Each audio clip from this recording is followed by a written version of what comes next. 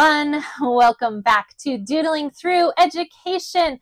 I'm incredibly excited to start this school year with you again. I hope you all had an excellent summer and got to spend a lot of time with your family and friends doing fun things. For my CC students, this is Cycle 1.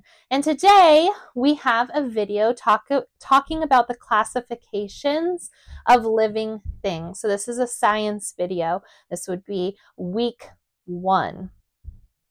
Now, I wanted to remind you that we have a new workbook available for science and history. These worksheets have been created to go along with each of the Doodling Through Education videos. So you can go ahead and head on over to doodlingthrougheducation.com. We have a launch sale happening right now, and so if you use the code HALF-OFF, you get 50% off of those workbooks. I really think that these worksheets are going to enhance your students' learning and help them to apply some of the things they learn in these videos. Without further ado, let's start doodling. Like I said, we're going to be talking about the classifications of living things. The term that we use for this is taxonomy. This is the study of the classification of living things. Classifications of living things can sort of be thought of like the classification system in a library. So if you've ever been to a library, there are different sections and they all contain different types of books. For example, there's a mystery section, there's a kids section, there's an adventure section, there's a young adult section. Those areas are then divided further into fiction or nonfiction. And then in those sections, it can be further divided by the type of book. Like all of these books are about animals, and all of these books are about history. The way that we organize the living things in the study of biology and in our world kind of works the same way. There are different levels or groups of classification. The highest level of groups are the largest, and they include the biggest number of animals.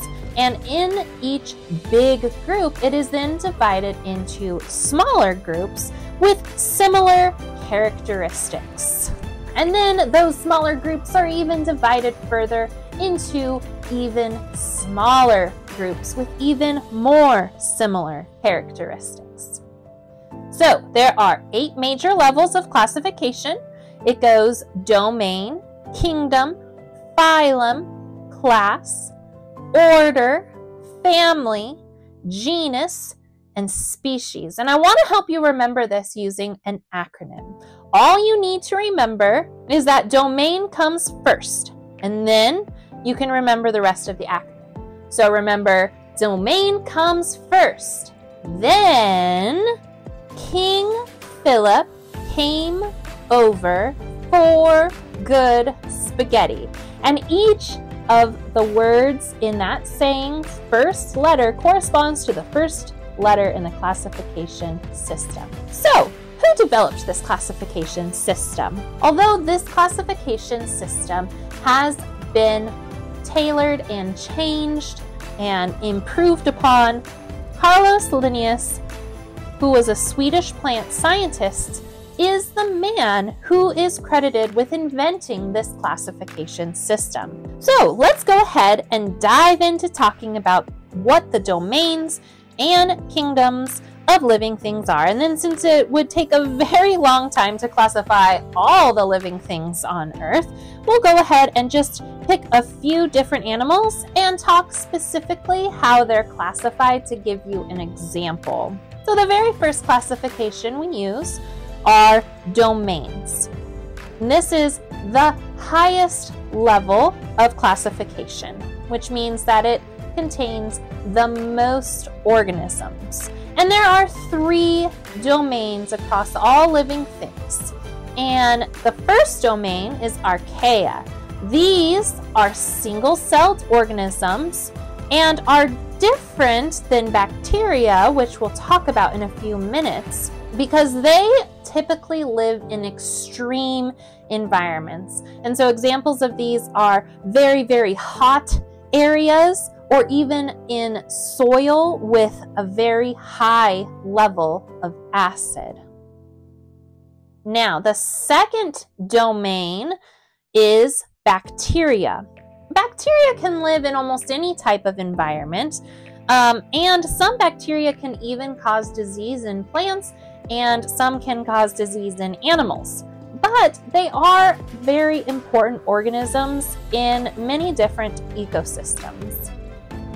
And the third domain is called eukarya. These are all organisms that have a nucleus in their cell. So remember, we just talked about organisms in archaea. They are single-celled organisms, and organisms in bacteria, and organisms in both of these domains do not have a true nucleus.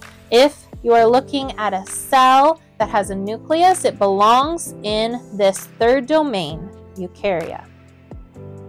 So after we see the three domains, we can break it down even further into kingdoms.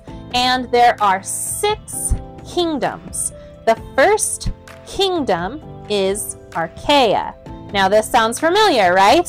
This is actually also a kingdom, and it is the only kingdom in the archaea domain.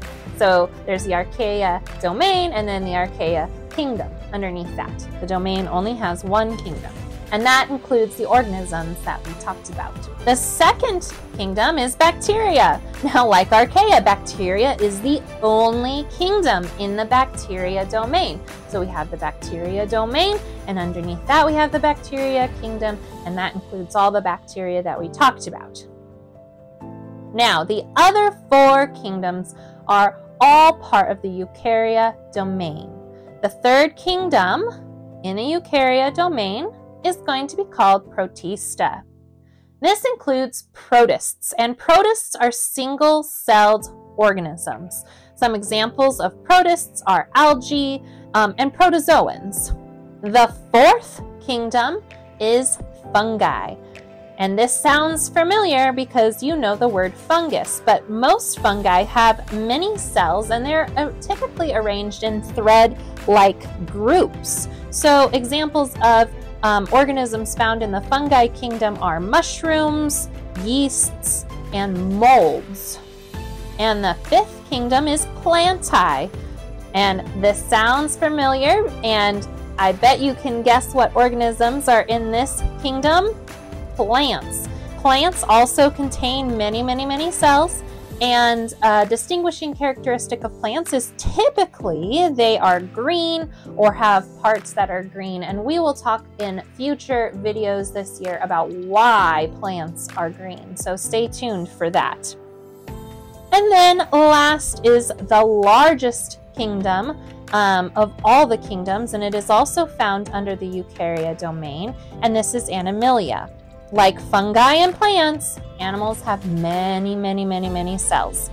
And so, unlike all the other things that we have talked about up until this point, animals are different because most of them can move around independently and interact with their surroundings. So, we will talk about some of these different classifications and animals and living things as we progress through this part of the year. But I wanted to go ahead and jump to looking how to classify certain things that we are familiar with. And the first one I want to do is a dog. So let's look how a dog is classified. For the dog, it is classified in the domain Eukarya, in the kingdom Animalia, in the phylum Chordata, in the class Mammalia, in the order Carnivora, in the family Canidae, in the genus Canis, and the species Lupus. So I want you to take a look at these classifications and notice that each name is capitalized except when we come all the way down to the species. The genus and species names are italicized, and that species name is not capitalized.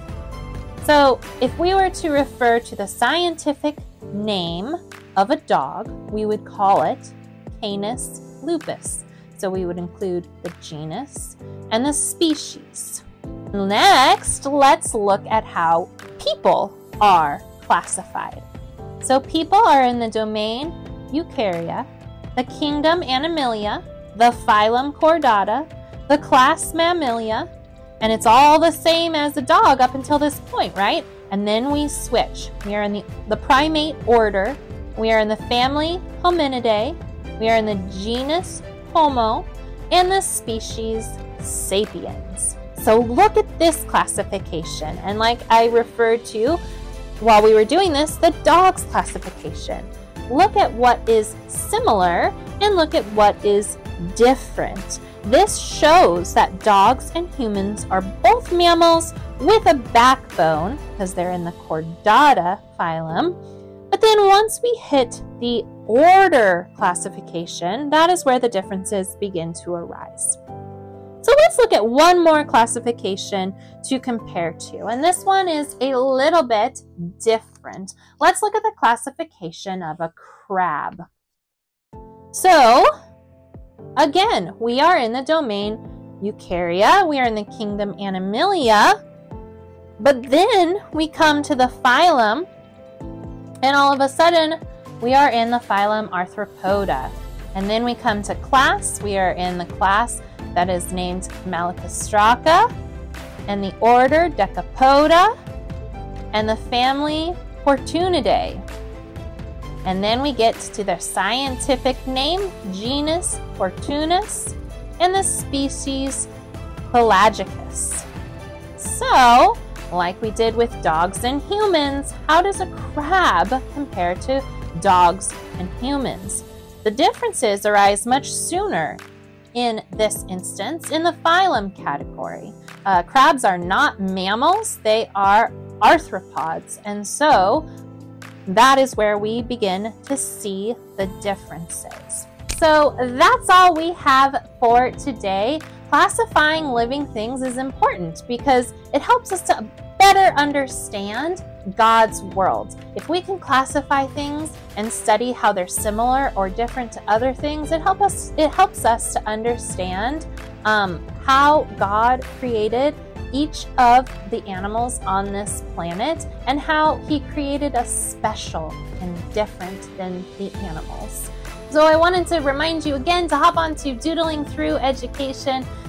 You can buy that workbook there so that you can follow along with these videos and help your students even more to apply the things that they have learned. And on that note, remember to be kind, follow God's will, and take care. Bye.